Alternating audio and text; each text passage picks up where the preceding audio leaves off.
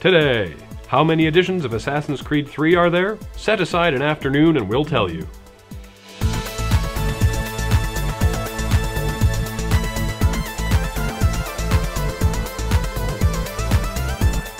Welcome to Checkpoint, where, thanks to I.O., it's apparently being presented in mucus vision this week.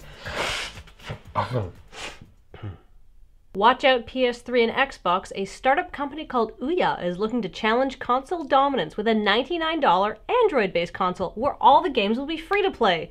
Sounds great! I can't think of anything console gamers will want more than games they could already play on their phone, blown up to a big weird ratio on their TV, nickel and diming them through in-app purchases. It's a winner! Quick question. Who said this? We've extensively tested for false positive situations. We've not found any situations that could produce a false positive. We are extremely confident in our findings. Was it CERN when they found the Higgs boson? Nope. It was Blizzard when they got accused of carpet banning Linux users from Diablo 3 just because Linux isn't officially supported. As it turns out, they didn't ban all Linux users, just the ones who were cheating. When will you learn to accept Blizzard as the benevolent dictator they are? They shall not judge you, lest you take them in vain. South Korea's Ministry of Culture, Sports and Tourism, which has purview over video games, and I think in Korea that falls under culture, has ruled that games like StarCraft and League of Legends must have parental control so that kids' playtime can be limited, and the rest of the world rejoiced. Rumor has it that Vivendi is trying to spin off Activision Blizzard into its own company so they can sell it off because they don't want the risk, I guess?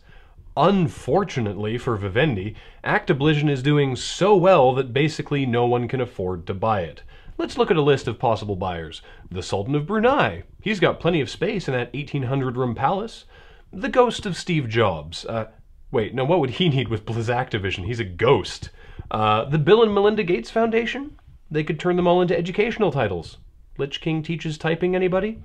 I think you're going to have to face it, Vivendi. Blizz's strong profits have made them too difficult to sell, and you're stuck with them. Woe is you. There's a new version of Final Fantasy VII coming out. Sort of, for the PC. It's the same game that already came out on PC in 1998, but it adds a few new things in order to squeeze more dollars from your wallet, enhance the experience. The new version of Final Fantasy VII comes with cloud saves, achievements, and character boosters that will instantly top up your hit points, magic points, and gil, presumably through micropayments. Who doesn't want to pay full price to play a classic game again, and then pay more to remove all challenge and difficulty from the experience? I want to buy Assassin's Creed 3, but I'm not sure what bonuses I want with it. Kathleen, can you help? I sure can. Alright. Obviously, if I want to just buy the game, I can, but that's boring. What if I want a steel case, a collector's box, a copy of George Washington's secret notebook, a figure of Connor, an exclusive lithograph, an exclusive single-player mission, and a multiplayer character? We can do that. Okay. What if we lose the steel case, the figure, and the lithograph, and add in an Assassin's Creed medallion and replace the single-player mission with a different mission? We have that too. Okay. What about this? Lose the medallion and the multiplayer character, but give me different packaging and yet another different single-player mission. Also doable, but all three of those editions, Europe only. Dang! Well, there is an international edition that comes with the Assassin's Creed Encyclopedia and a graphic novel. Alright. What if I live in North America, only play consoles, and want an edition that has that figurine from before, a 28x48 embroidered colonial flag, a fancy logo belt buckle, and one of the single-player missions from one of the European editions? We have that.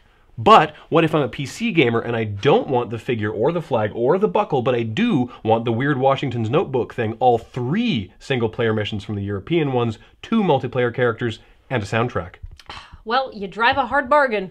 But yes. Wait, what if I want to go digital? Can I get the game all by itself, or with a season pass, or with the Vita game, or with both? Yes. Can I get a limited edition that comes with a kitten? Yes. Really? No. Well, way to drop the ball, Ubisoft. Hey, believe you me, if I was in charge of this, the limited edition would come with a kitten with the Assassin's Creed logo in its fur. Well, I guess I'll just have to choose from one of these other 10 editions. It'll have to do, Graham.